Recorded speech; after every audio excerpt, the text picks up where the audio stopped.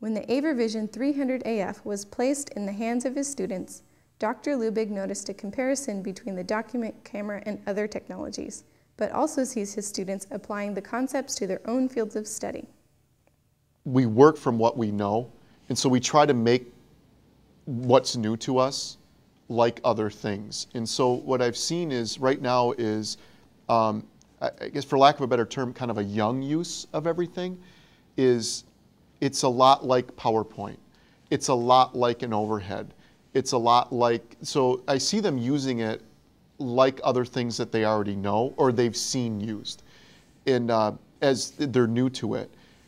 So right now it's, let's use the image and let's mark it up and let's capture it and freeze it. That's like an overhead, you know. Hey, let's mark it up, let's record something. That's like inserting a sound clip into a PowerPoint slide. So I see a lot of that right now. But even from the demonstration we had today, what is nice and why, again, why I want to get them in the hands of the students and then have them actually show us what they're doing is what happened when the student presented today. When Jimmy presented, what started happening was, now how can I use it? Hey, all it took was him talking about his music. Yeah, that's what I saved. So that was, this would be your first, the intro, and that's the, I think chorus, that's the chorus and that's the verse, and then bridge. So we're just all looking at my computer and just playing along, and nobody even, we don't have to talk about it or say anything, just played right through it. So that was pretty cool. Now we have a record deal. I don't know how Yeah. But you could record the sound for it? Yeah. Too? Yeah. Well, it'd be interesting in band, if you had a new piece of music that you don't have copies of. Right. Save the paper, put it up on the screen. You could just make a recording, file the music through, Mm-hmm.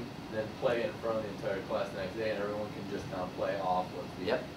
Definitely. Or even if you were teaching guitar, you could have that just on your hand so you could show what shape the chord was, Yeah. and then everybody else, rather than like trying to see what you're doing over their music stand, or if you're playing piano, you could have it showing your hands.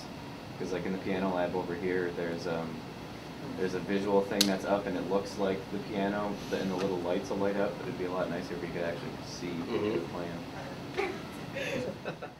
The visual of music is, there's a relationship, it's interactive. The audience has to respond.